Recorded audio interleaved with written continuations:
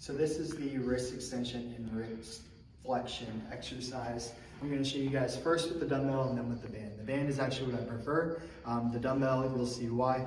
This is your wrist extension. So you're coming up, and then this is your wrist flexion.